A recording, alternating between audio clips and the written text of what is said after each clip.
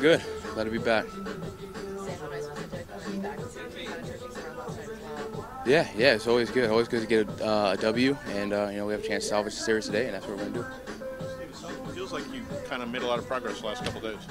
Yeah, I feel good. It was unfortunate to start the year on the DL, but I'm glad it's out of the way, and I'm healthy moving forward. Assuming you're going to go right back in the lineup against a left-hander today. That's something you've been comfortable with your whole career. It's a nice way to start.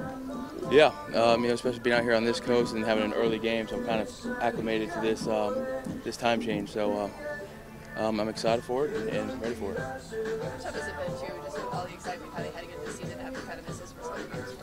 It's frustrating, very frustrating, but my calf issues are out of the way. So if I would have started, I could have played, but they probably would have lingered for a long time. So it's behind me, and I'm ready to go. It was a tough start, obviously, for the guys, but how much did last night made you feel like last year in the dugout where good things were happening, a lot of guys were doing key things in the game? Yeah, it did. This was last night my first game back, so kind of for me it was picking up where we left off. It's nice to see the fight that we had last night. Some things weren't going our way, but we battled through them, and that's what our team's all about. We do that kind of things kind of consistently, and hopefully it's like that moving forward.